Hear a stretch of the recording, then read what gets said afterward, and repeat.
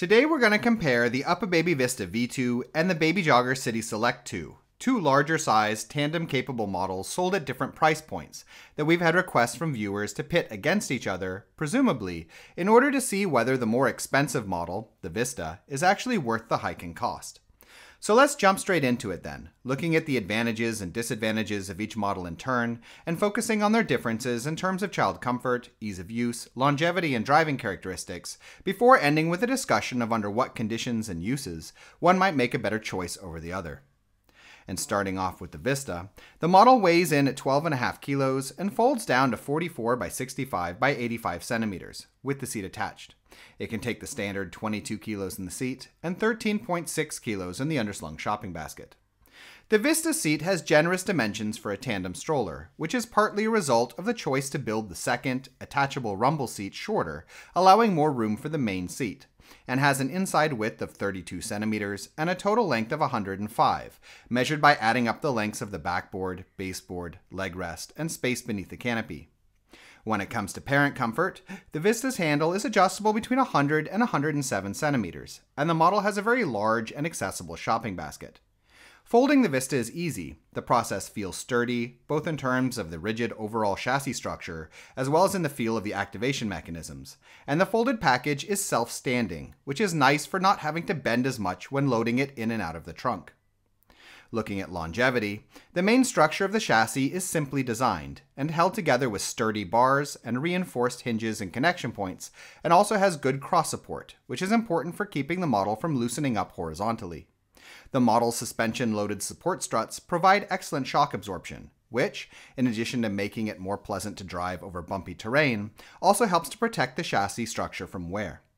The brake system and swivel locks on the Vista are a bit too complex for my taste, and require lubrication from time to time to keep them properly functional. But beyond this, this is one of those models that you can expect to last for a long time, as attested to by the wide number of Vista V1s still out there on the secondhand market. And Uppababy is also pretty good at keeping spare parts and service available even for discontinued models, should problems occur past the warranty date.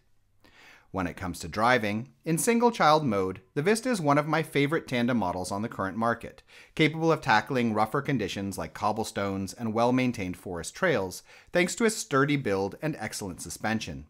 In the tandem configuration, however, the model gets naturally longer, which has a negative impact on making steering and tipping, as one must do to go up a curb for example, a lot heavier.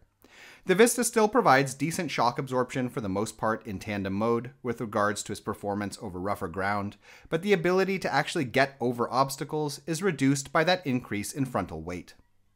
Alright, let's move on to the Select then, where the model clocks in at a roughly identical weight of a little over 12 kilos and folds down to a slightly longer, though also flatter, 96 by 61 by 30 centimeters with the seat attached.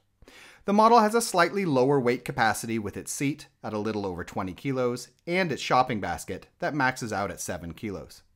The Select seat is also a bit smaller than the Vista's, 30 centimeters in width and 99 in total length, but it's worth noting here that the tandem seat is identical to the main seat with the Select, while as I already said, it's smaller on the Vista. The textiles, canopy, and harness on the Select are a bit lower quality than with the Vista in my opinion, but are still decent overall, and in relation to the wider market, are a bit above a lot of comparably priced models. When it comes to parent comfort, the Select has an adjustable handle with a height range between 103 and 109 centimeters, and a shopping basket that's decently sized, though unfortunately a bit harder to access due to the positioning of the rear crossbar. When it comes to folding the Select, the European and American versions of the chassis are different, with the European version having a handle-mounted fold, and the American version sticking with the folding mechanisms of the Select's previous iterations, handles at the center of the chassis, right on the folding locks themselves. In both cases, the process is easy but takes more finger strength than with the Vista, and the model also doesn't fold down to a standing position, which can make it a bit less comfortable to handle when loading in and out of the car. Looking at longevity, the Select is also built quite sturdily, with good cross support, and is even a bit simpler in its mechanisms in terms of both its brake system and the fact that it doesn't have swivel locks at all for the front wheels.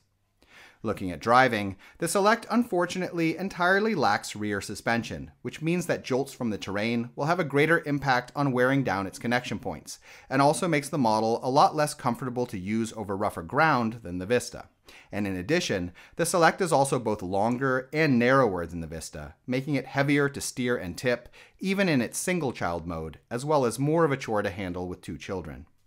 So which of these two should you get then? Not looking at price, the Vista V2 wins hands down in my opinion, simply by virtue of having a much more capable single-child mode, which for me is a key, if not the key, to a good tandem stroller, since this sort of model is all about convertibility.